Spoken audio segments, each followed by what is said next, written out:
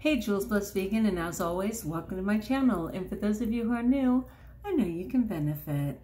So we're in the middle of Self-Care September, and today is day 27. It doesn't matter if you've joined us before, this is a perfect time to show some self-care. But I do have 30 days of great intentions if you want to cruise back through the videos, or simply stay for us for the next couple of days.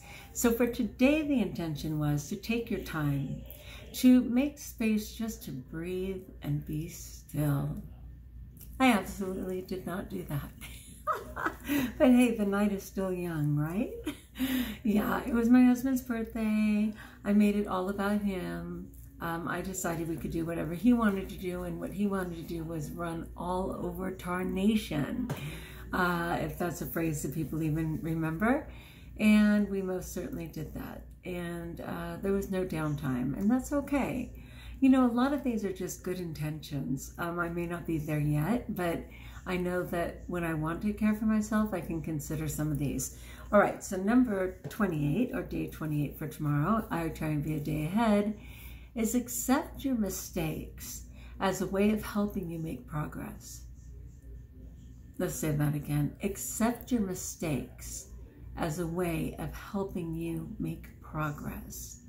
And I saw a really interesting talk yesterday, and it was about somebody who was talking about the importance of failing your way to the top. Like people who have made it to the top, meaning those who have actually earned the position and weren't just placed there by daddy warbucks, but people who've actually earned their way to the top were people who were totally willing to make mistakes. They were willing to fail again and again and again until, so let's say each time you fail, you fall back a little, right? This is like tripping your way to success. So you make it a little and you must certainly fall back.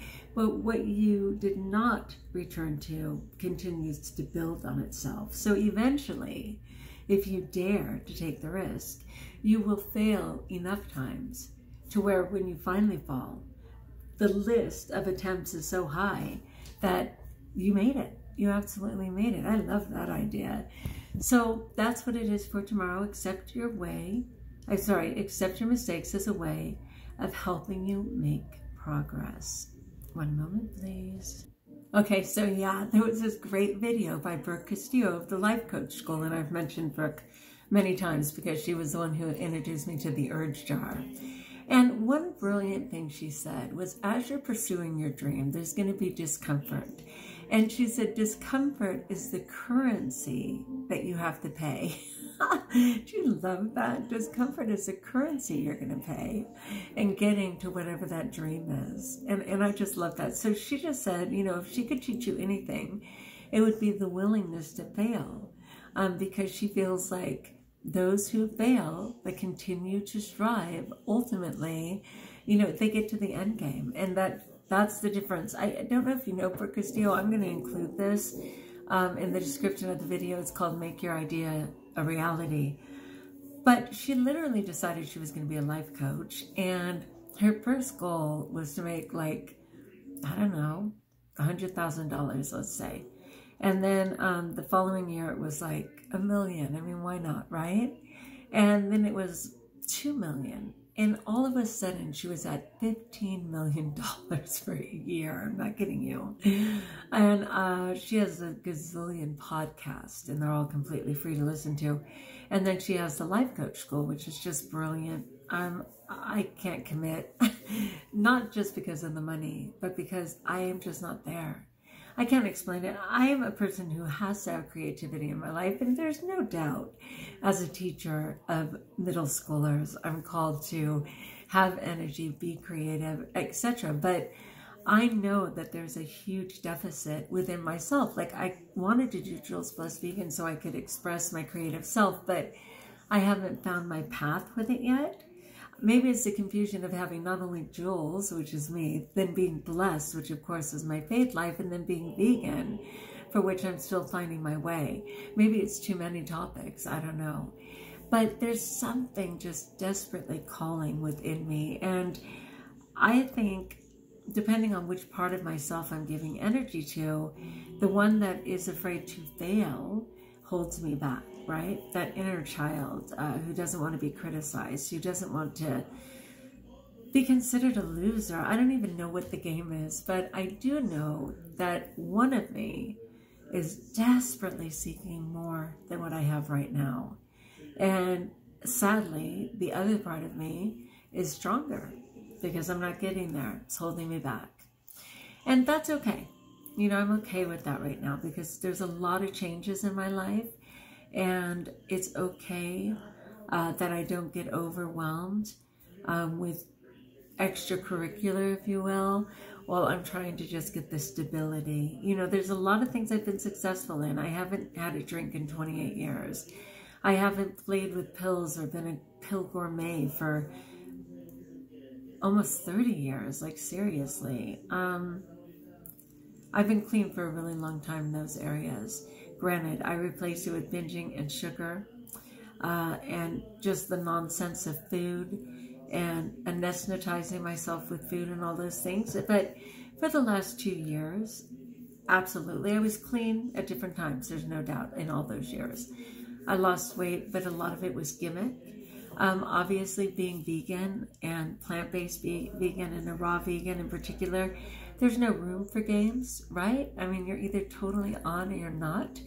I mean, I could be a junk food vegan if I want and eat a bunch of processed nonsense, but I don't feel called to that. So I was going through my journal and I was seeing that what I refer to as falter or flounder about an average of 4 times a month, right? 4 times a month. So that would be 50 out of 365 days, right? It's not terrible. I'd like to improve it, but it's not terrible, especially when, you know, just 2 years ago, I didn't even have an awareness that there was a better way, you know? So anyway, I think as I'm continuing to get my stability there, because that, like, wearing this Invisalign, there's a total intimacy about it. It affects how I speak. I feel it in my mouth all the time. Even in my sleep, I'm pushing down on them, I'm playing with them. There's this chronic awareness. Well, it's the same thing with my food. You know, I come from a compulsive overeating background. I come from a food addict and sugar addict mentality. I'm not an addict when I'm not actively participating in those things, right? I'm an alcoholic when I drink. I don't drink. I'm a pill addict when I have pills. I don't do any medication of any kind. I'm a sugar addict when I'm actively engaged in sugar. If I'm not, I'm not.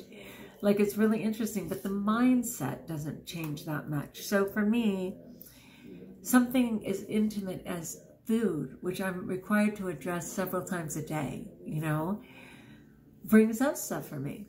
Obviously, I'm not around alcohol. I don't have to worry about it. I'm not around pills. I don't have to worry about it. I'm around food all the time. And that's okay if it's going to take me a little longer to focus on the stability of that rather than these other objectives that I'm hoping for in time. So anyway, I didn't expect it to go in that direction, but I just wanted to say this one by Brooke Castillo really touched me because she was just saying, how willing are you to fail? And will you fail your way to where you need to go? You know, because those people at the top inevitably have failed many, many times. I think about the whole analogy of a baby, right? And how they've literally fallen 10,000 times before they successfully walk. And most likely nobody said, hey, don't bother. You know, don't ever get up. It's not worth it. Don't ever walk. You know, it's the same thing. Yes, I continue to falter with my food. Barely, compared to what it was. Barely. But is it okay? Am I going to say, fine, forget it? A lot of people do, right? A lot of people do. They just say this vegan thing's too hard. This plant-based thing's too hard. This raw thing is too hard. Nobody agrees with me anyway. I'm just going to go back and eat the way I was eating. People do it. They do it every day. That's not my story, right? All right. So that's it, my friends. I'm going to fail my way to the top. But anyway, like if you like, join us if you haven't, subscribe. Let me know in the comments below how I may support you. Sorry, my background's still boring. We'll get there.